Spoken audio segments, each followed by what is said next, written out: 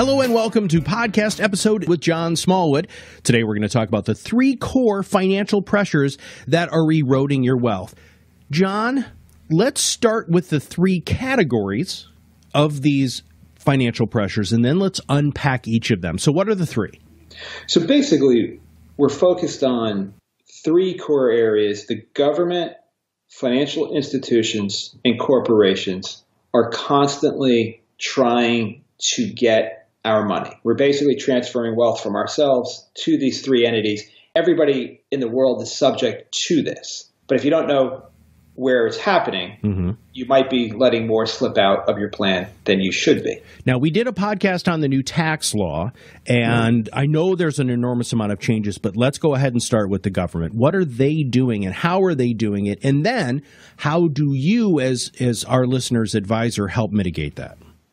So what you have to think about is that these are kind of like dials, right? So as we talk about these, the government, the financial institutions, the corporations, they're like levers or dials. And over time, they're going to change the dial, and it's either it's going to load up and take more money from us. It's going to erode money from us. But it's tools that they have put in place to basically to attack the wealth. So when you think about the government, we're subject to, the U.S. government, the state and local municipalities, et cetera. There are federal taxes, income taxes, right? There are state income taxes. There are local taxes. There are capital gains taxes, Social Security taxes, sales tax, real estate tax, excise tax, Medicare tax, estate inheritance taxes. And that's before we get into, foreign aid and devaluation of currencies and things like that. But it's when you start thinking about all of these taxes that we're paying, it's not just the federal income tax that we're paying, but it's layers and layers of tax that drive the cost up on everything that we're doing. In most financial strategies, when I look at the way they're being taxed, not only are they, they're paying more tax than they should today, but the strategy is in essence designed to increase taxes over time.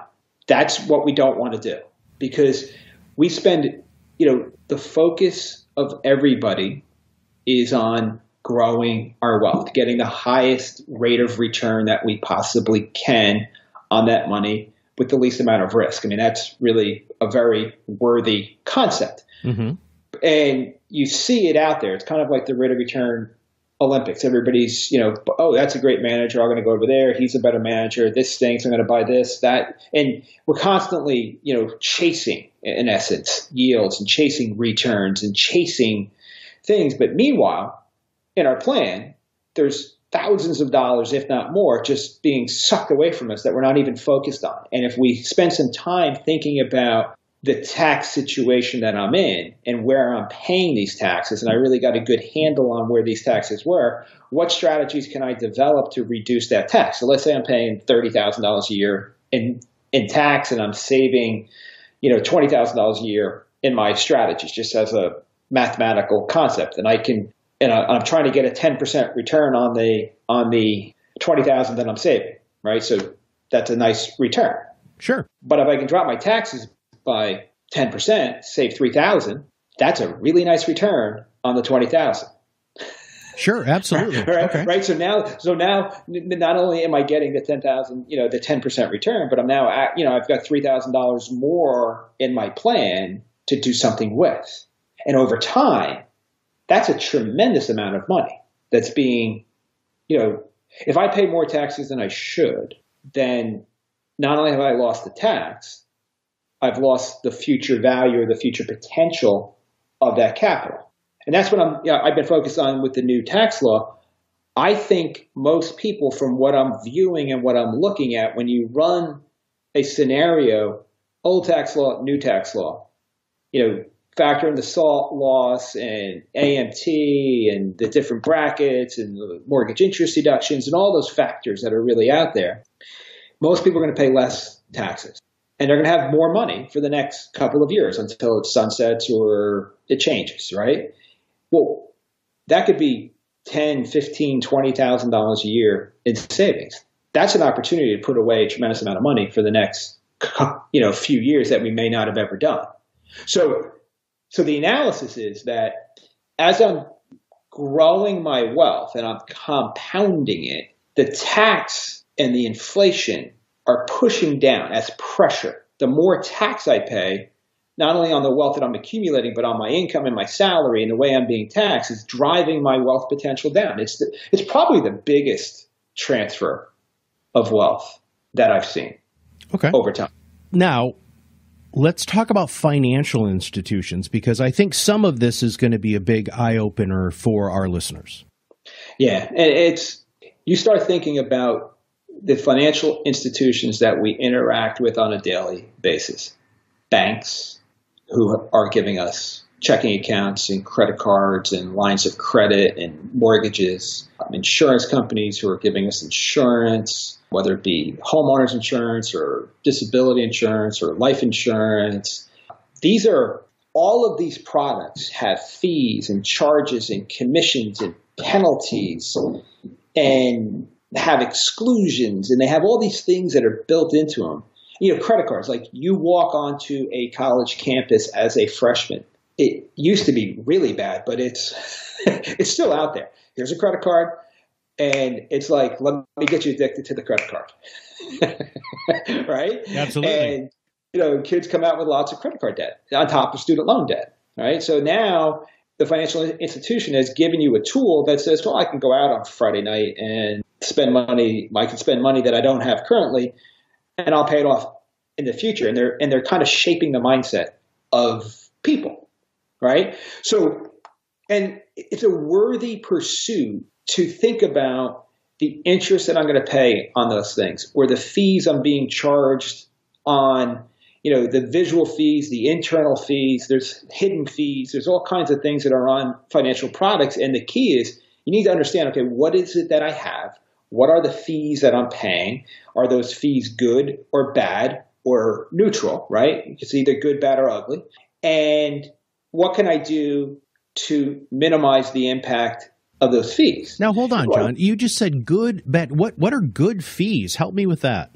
Well, you're paying for advice on a portfolio, and you're getting good rates of return, and the manager's got a good track record, and it's a worthy fee. It's a good fee. You're paying for income protection on something. That could be a good fee.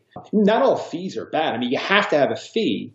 Everything has a fee associated. All the index funds, everything has fees. Okay. So what's going on in the strategy, what's happening is that is it a high fee, a medium fee, or a low fee? It could be a medium fee.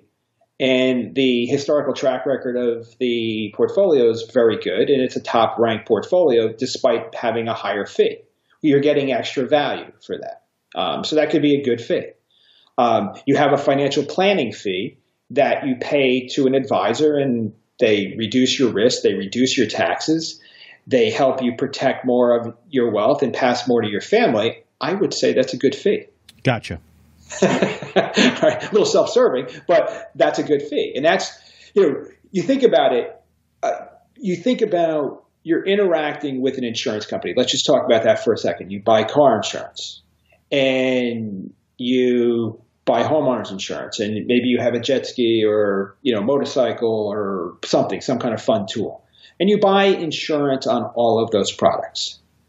And if the liability limits aren't right, or certain things are excluded from that, you're paying premiums that you're not getting the full value. The goal for me in my financial plans is I want to have the least amount of premium being paid with the maximum amount of benefit that the client has. And the insurance company really wants the exact opposite. They want you to pay the highest premium possible and have the lowest benefit out there. And how they do that is having low deductibles and low liability limits. And, they're trying to get the maximum premium out of you with the least amount of exposure. And it looks good on paper. I'm going to save a lot of money.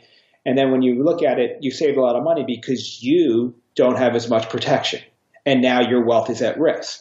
So these are things, you pay your car insurance or your life insurance or your disability insurance other than annual, right? So they say, okay, the annual premium is going to be $1,000. But if you want to pay that premium monthly, quarterly, or semi-annually, instead of being $1,000, they're going to charge you a factor that you'll pay $50. You'll pay $87.50 per month, as an example. Which, when you multiply that by 12, instead of $1,000, it's $1,050. That's 5% interest. Yeah, wow, yeah. Right? And some of them are 9 and 10. And these are things that are, it's small, but when you say, how much money am I paying in car insurance? How much money am I paying in homeowners insurance? How much money am I paying in disability, long-term care, life insurance? You add up those numbers, it could be quite significant. A couple $1,000s a year, and just, they're not even interest charges. They're not deductible, but they are. They're interest charges, but I like to call them hidden. They're not seen, right? And with proper cash flow, you could pay annual and save 5%. That, if you add it up, and let's say you're paying $20,000 a year in premiums between all those things, which a lot of people are, car insurance, homeowners insurance, etc., and it's 5%, it's $1,000. Wow. Right? So $1,000, and we all know the power of compounding, right? Mm-hmm. $1,000 a year put away for a whole bunch of years is a lot of money in the future. And it's like, it's this small, little fissure, little crack in the plan that's just eroding it. Somebody, pays, they go in and they use a credit card at a local merchant or a big merchant, and you go to the gas station and you buy your gas. So you got a cash price, you got a credit card price. Well, what's that? It's a finance charge. Right. I'm going to pay $2.75 a gallon or $2.70. And well, the credit card's easy. I don't have to dig it in my pocket. But when you start thinking about it, that 5 cents a gallon, how many gallons? I put 30,000 miles a year on a car. That's a lot of gallons of gas, right? And this is what I want people to think about from a strategic standpoint is, how do I minimize the fees? How do I minimize those charges, those penalties? Like, you put money into something, an investment, whatever, you think through this, right? And to get out of it, there's significant penalties and charges. Well, if I have all my money in that product and I need to get out of it, the only place I can get money is, I have a surrender charge, and I have to break it to get money because I had bad advice, okay, or it was a bad product. Then I'm losing a tremendous amount of money that I should not have been losing because I didn't have the proper liquidity structure in my plan. Right. And it's there's good debt and there's bad debt. And when you start thinking about deductible interest versus non-deductible interest, right? And there's this mindset that says, I need to get rid of my debt as quickly as I possibly can. And when you think strategically through what we're talking about, it's, if I have a 30-year 4% mortgage versus a 15-year 3.5% mortgage. So it's a 0.5% savings. And what they say is, well, Matt, you want a mortgage? You take a 15, we're going to give you a 3.5% rate. If you take a 30, we're going to charge you a premium and you're going to have a 4% rate. And now it's like, oh, wow, can I afford the 15? I'm going to pay less interest. The bank's happy because now you're giving them money quicker, right? You have less money to invest. You have to make a higher payment. You're getting less deductible interest on your tax return, which means you're paying more money to federal taxes and state taxes. Correct? Absolutely. So each thing that you do, you have to understand its relationship to other things that are going in your plan because, that makes sense. I'll pay less interest, but now I'm paying more money to Uncle Sam and I'm giving more money to the bank and I have less money available for me to do things during my lifetime. And yes, I get a house paid for faster, I get something like that, but is that really what we want to achieve? And I don't know, I'm not saying it's good, bad, or ugly, but what I'm saying is that if I'm going to give more money to Uncle Sam, I'm going to give more money to the bank faster, and I'm not using the tool to be strategic as I possibly can. And you start thinking about just even 0% financing on cars. It's a wonderful idea, right? Sure. But if I have to pay full price for the car to get the 0% financing versus getting a 15% discount and paying a 5% loan, you might actually have a savings if you got the 15% discount off the car. Gotcha. Okay. Okay. Well, so this is like deep, but it's what's happening is we walk into an institution, we walk into something, and we are exposing our wealth. I mean, very simplistic here. ATM fees. Did you go to an ATM this week that was not your own bank? Personally, no, John. I always go to my bank because I hate those flipping ATM fees. Yeah, but they're $2.95, $3.95. You know, you're at 7-Eleven and you need some cash. Boom, yep. It's $2.95, right? So you take $3 out, or you take $20 out and have to pay $3. That's a pretty hefty penalty there. You take $100 out, it's 3%. That's huge. You take $300, it's 1%. You take $20, it's ridiculous. And that's what people are doing. It's like for convenience, 15% to get that money to take $20 out. So, you have to wake up and say, I need to be strategic today. All this money is being dealt with from a standpoint of you have to almost have like a conspiracy theory. The government's out to get me. The financial institutions are out to get me. The corporations are out to get me. Everybody's out to get my money.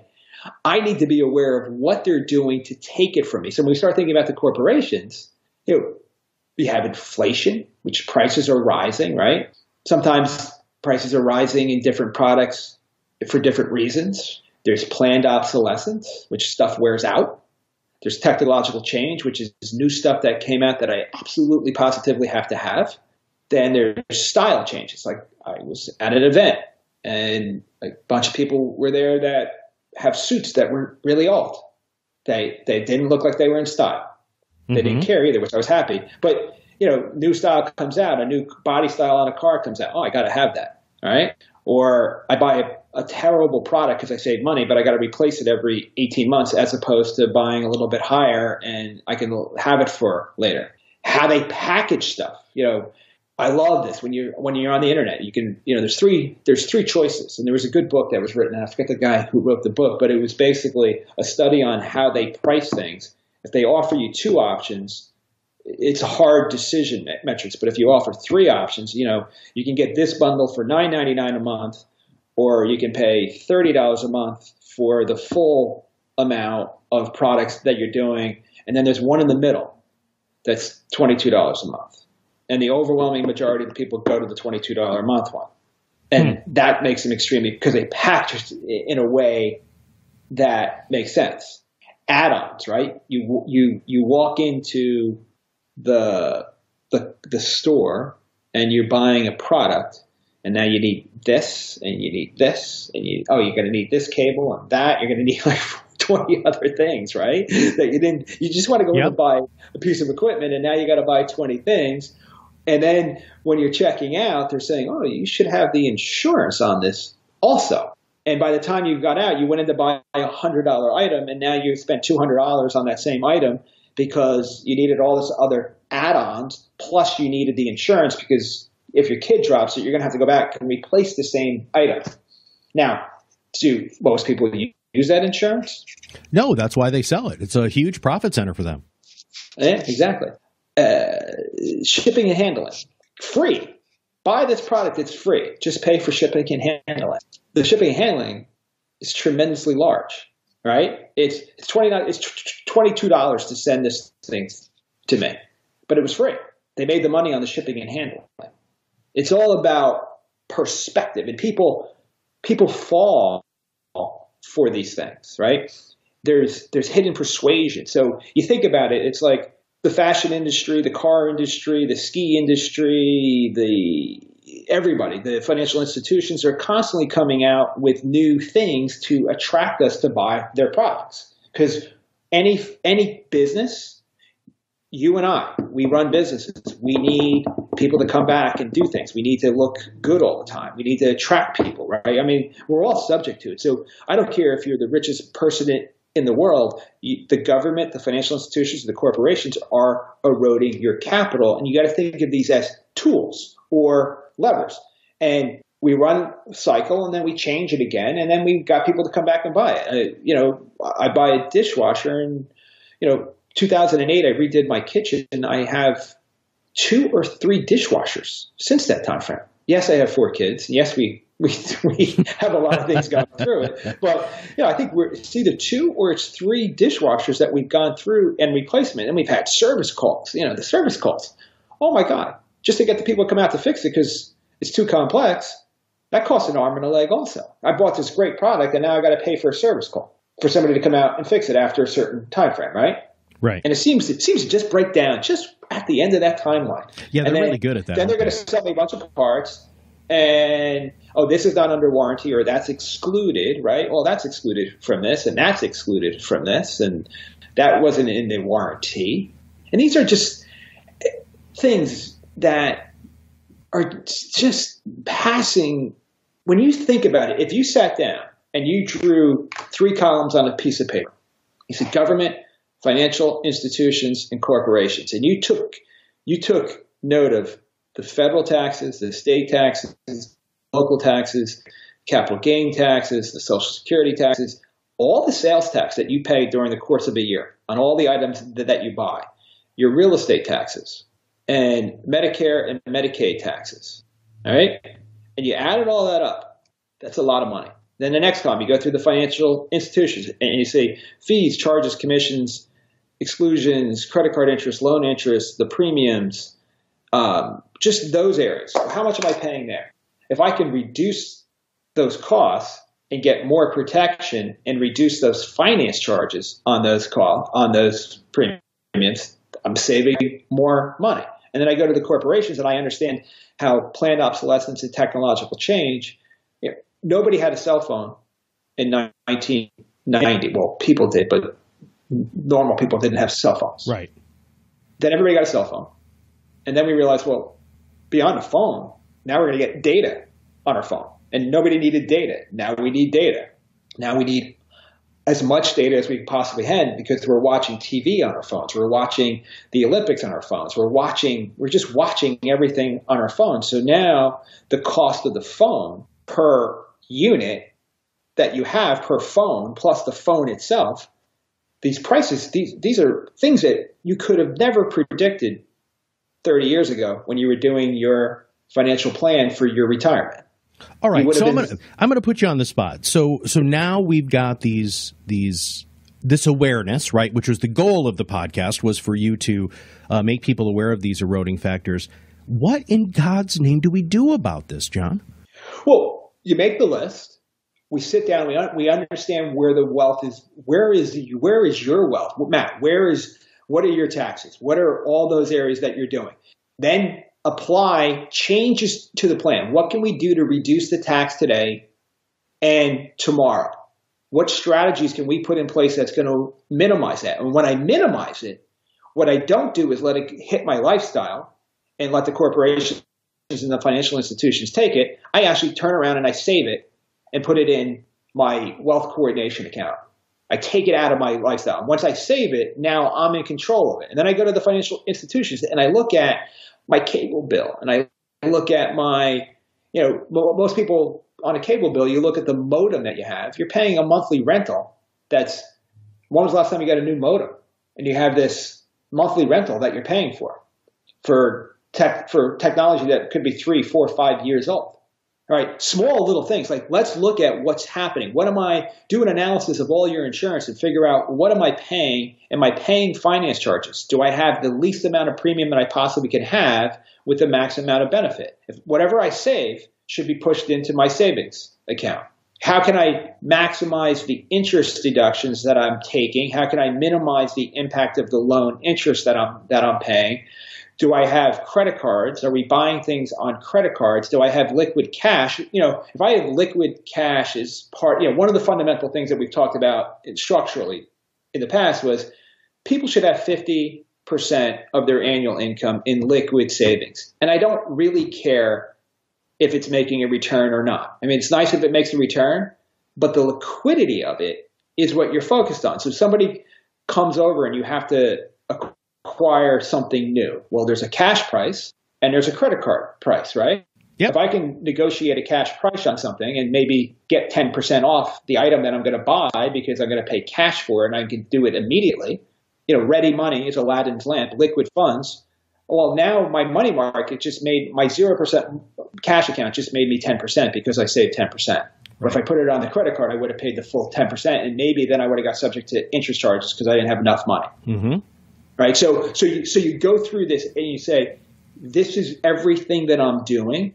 What can I do to minimize the impact of that erosion? How do I get the financial institutions to work for me with the least amount of premium, the least amount of expenses, with the maximum amount of protection? And how do I interact with these corporations? Knowing that I'm walking into every time I buy something. And yes, I like my phone with data, right? Mm-hmm. I love my phone. I want that.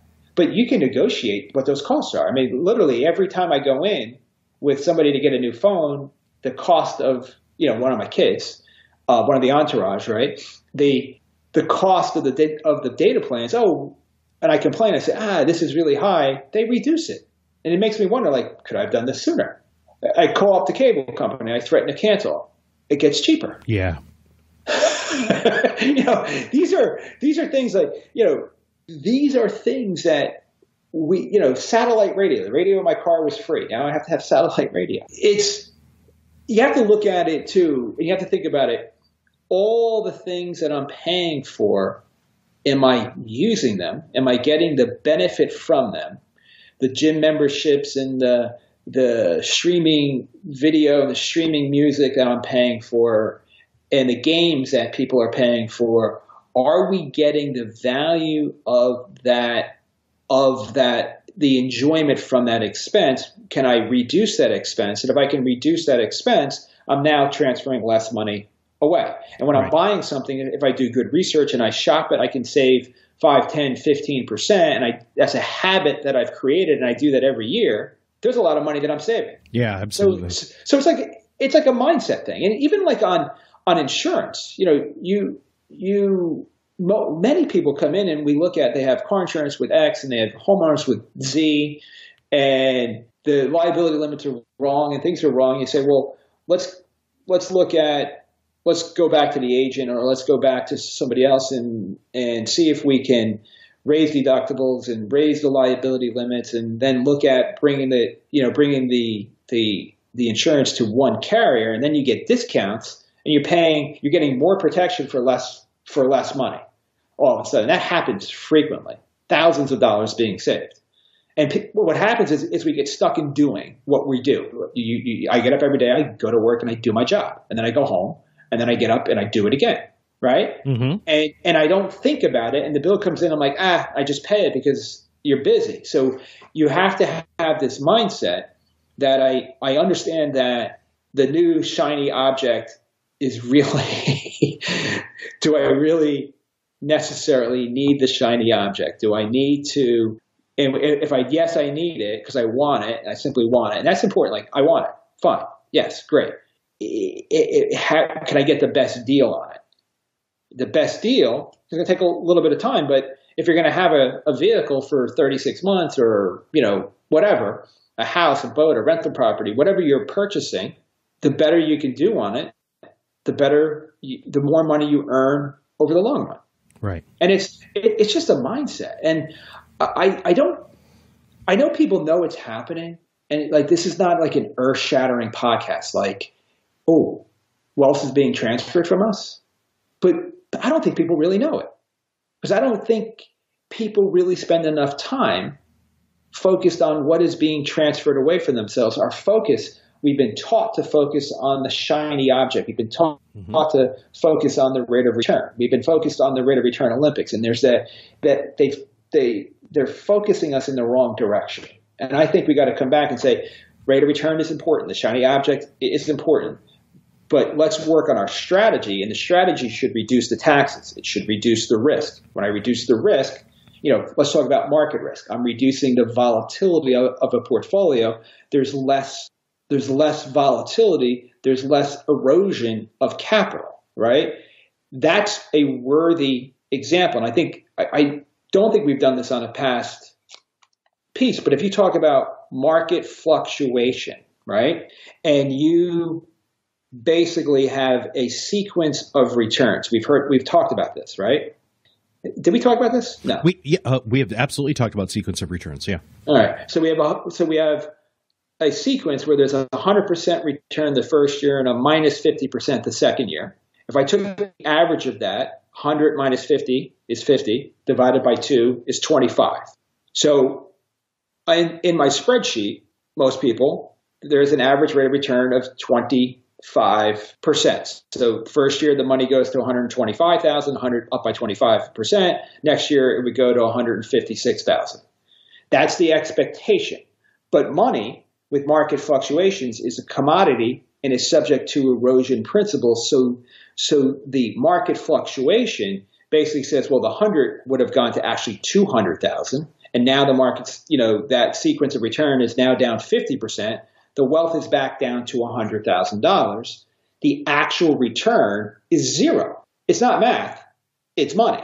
Right. And it's right. So it's a worthy, over long extended periods of time where you have big ups and big downs, that high volatility creates a reduction in the amount of wealth. And you want to flatten the highs and the lows out, and you want to understand, how do I do that? And these are things that as I go through the plan, I reduce the tax, I reduce the risk, the market risk. But also, when you think about risk is not just market risk, it's lawsuit risk, property and casualty loss risk, being underinsured, disability risk, long-term care risk. That's, you think about a financial institution or a corporation, the long-term care facility is systematically robbing millions and millions of dollars from people every single year, right? You could say it's bad planning, but there's no alternative, right?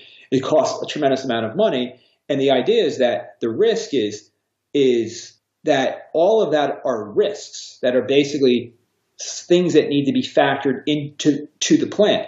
The fees and the costs, the interest charges, all of that needs to be focused on, so that if you reduce taxes and you reduce the volatility and you reduce the risk and you decrease the expenses and the fees and the costs, you now have more money to save.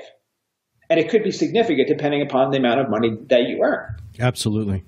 And and that's as worthy of a pursuit as the shiny object rate of return. Right. And to me, it's about strategy. So you get your strategy right, so that the strategy is right. Now you pick those good products, but your strategy's right. You don't start with products, you start with strategy. So if your financial services professional is not talking to you about these things, this strategy, focusing on the things that are eroding your wealth, you should probably reconsider and work with somebody who keeps those things in mind. All right, John, closing statements, ideas. This is something that it's like going to the gym, which is another eroding factor if you're not using it, right? But going to the gym, if you go every day, you're going to get results. And you do something.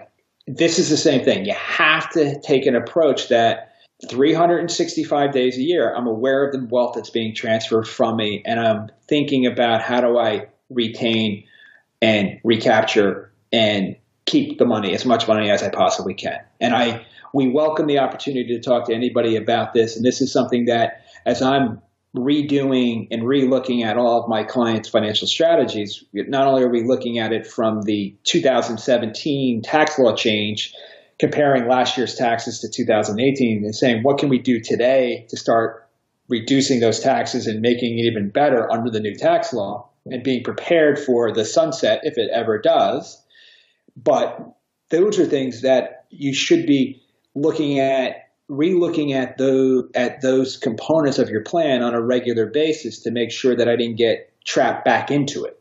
again. And it happens. It happens to everybody. And I have it happening all over my plan. And I keep focusing and reducing and keep focusing and reducing. And it creeps back in. So Sure. it has to happen on an ongoing basis is what I'm saying. Gotcha. And if you're not sitting down with an advisor and looking at that on a regular basis, at least an annual basis, then I seriously would like for you to reach out and talk to John. And with that, John, thank you very much for your thought leadership today. Matt, thank you. And this was the 3 core financial pressures eroding your wealth with John Smallwood. I'm Matt Halloran. If you have not subscribed to the podcast, make sure you take a moment to subscribe to the podcast. That way, every time John comes up with podcasts like this and an idea that can help you reduce the eroding factors, you can share it not only with yourself, but with your friends and families. So with that, we'll see you on the other side of the mic very soon. Welcome to the end of the video. Smallwood Wealth Management is an investment advisor representative. The opinions expressed by Smallwood Wealth Management and guests on this show are their own. All statements and opinions expressed are based upon information considered reliable, although it should not be relied upon as such. Any statements or opinions are subject to change without notice. Information presented for this educational purposes only. Moreover, no listener should assume that any discussions or information presented serves as a receipt of or substitute for personalized advice from Smallwood Wealth Management or from any other investment professional and is not intended as an offer of solicitation for the sale or purchase of any specific securities, investments, or investment strategies.